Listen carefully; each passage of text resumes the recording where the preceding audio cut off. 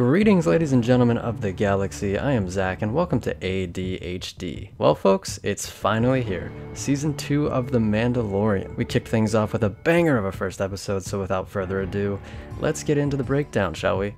Let me just say that I will be spoiling episode 1 of season 2 of The Mandalorian, so if that's a problem for you, you may want to hit pause and go watch the episode approximately right now. So, right off the bat, we see that a sizable chunk of the trailer was made up of shots from the first 5 minutes of this episode. That's not too surprising. In fact, I'd be shocked if anything in the trailer was from the later half of the season. Mando's looking for more Mandalorians, and he finds out that one can be found on Tatooine from Gore Polyphemus Koresh.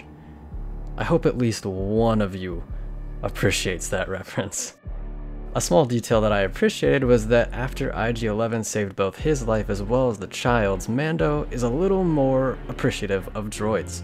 He allows the droids at the spaceport on Tatooine to work on the crest, a stark contrast to last season. It was just a small detail, but it worked so well, I thought. Furthermore, we discover that Pili Motto, or Princess Carolyn for any of you BoJack Horseman fans, owns R5, the droid that had a bad motivator in A New Hope and inadvertently caused the events of the original trilogy to occur. Just a really neat Easter egg, I thought. After the Mandalorian tracks down the other supposed Mandalorian, we discover that it is in fact Cobb Vanth from the Aftermath novel, wearing Boba Fett's iconic armor. It seems that that particular rumor was 100% correct. Problem is that the Mandalorian Creed prevents non-Mandalorians from wearing Mandalorian armor, so Mando moves to take the armor back from Vanth.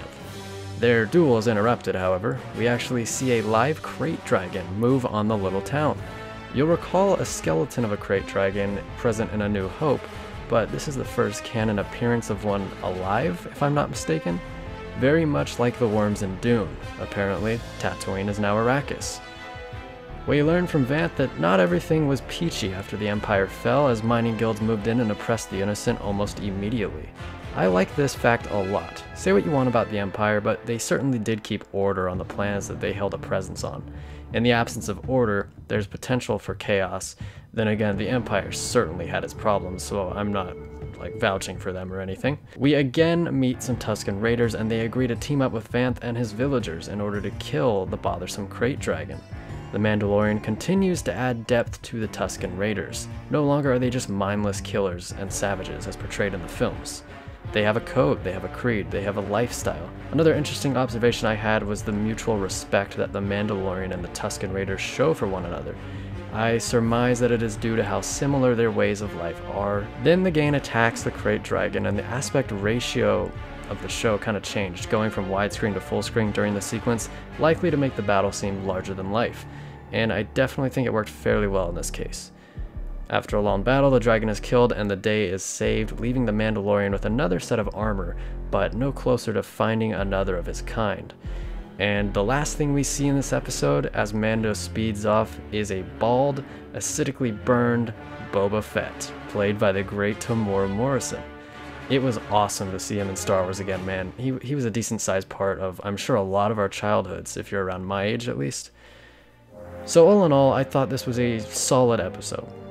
It followed a similar formula to Season 1, Episode 2, where the Mando is tasked with killing a beast in order to get something in return. I do think that they probably should have tried something a little more original. However, I did like Cobb Vanth, and it's just so refreshing to have a new piece of Star Wars, so I'm going to give this episode a B. Another solid episode from a good Star Wars show. So that's where I'm going to leave it. What did you think about the episode, and did you notice anything that I missed? Let me know your thoughts in the comment section below. Leave a like and subscribe while you're at it. It would be much appreciated. Remember, new videos every Wednesday, as well as episode breakdowns for each new episode on the weekends. Anyway, I'm Zach, and I'll see you in the future.